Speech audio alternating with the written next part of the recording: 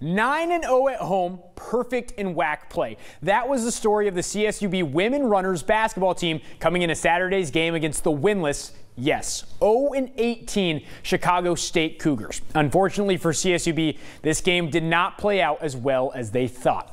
We're going to take you and pick things up in the fourth quarter. CSUB led by 6, and that's when the Cougars began to make their run.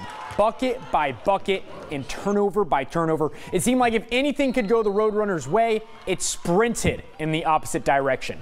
They gave the ball away 22 times and had 19 fouls. Under 2, that's Matta Boyks. She gives the Cougars a 2-point lead. After that, it's a costly charge that gives CSU the ball back, it gives them life, and it gives them a chance to tie.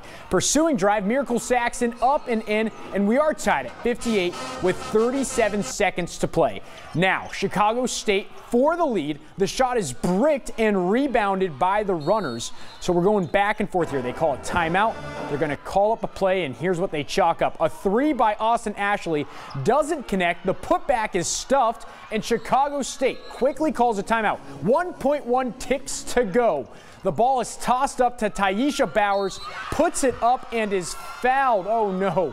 She heads to the line, just 0.4 seconds to play, sinks both free throws. The Cougars absolutely shock the runners at the Icardo Center, 60-58. That was the final shot, didn't even get it off in time. Head coach Greg McCall didn't make any excuses for his team after the game. They played with a lot of energy, and we didn't. They played with a lot of passion and poise, and we didn't.